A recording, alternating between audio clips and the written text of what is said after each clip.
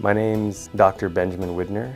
I'm an associate professor in the College of Business. I am in the Doctoral Economic Development program as well. The doctoral classes are very much smaller. They're very one-on-one. Generally, there's around 10 to 12 students in those classes. So the interaction is really nice. From the professors in the Doctoral Economic Development program, they should expect a rigorous program. However, being that it is rigorous, we're all actually really available to help. We really want to see the students succeed.